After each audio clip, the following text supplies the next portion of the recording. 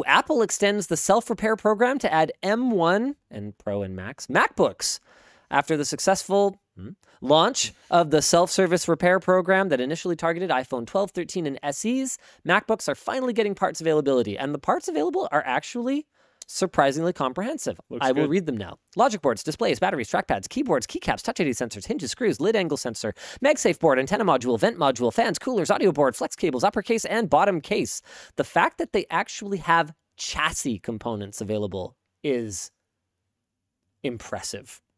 That's the only word I can really use for it. I have not seen that before. Steam Deck.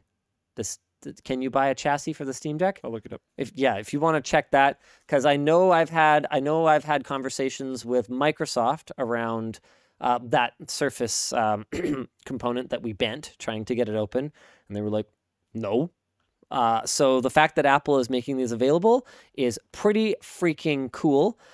With that said, the tools provided are similar to the tools provided for phones, including the option to rent a toolkit for 7 days at $49. They do? Back plate and front plate. Okay, good guy, Valve. $25 each. While purchasing these parts for ourselves, we noted that it was possible for M1 Max SKUs to purchase logic boards that did not match the original configuration. So additional memory, more GPU cores, and more storage were all available.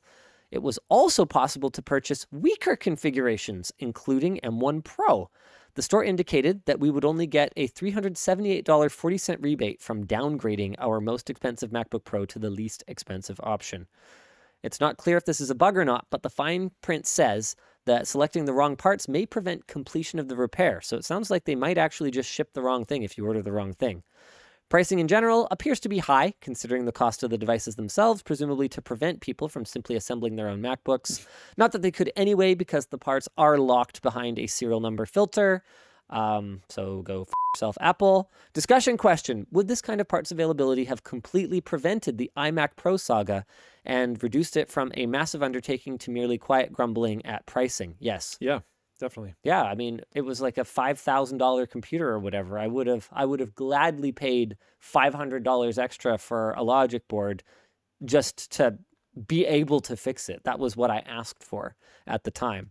I still think that there's absolutely room for them to do better, but this would have prevented most of my anger.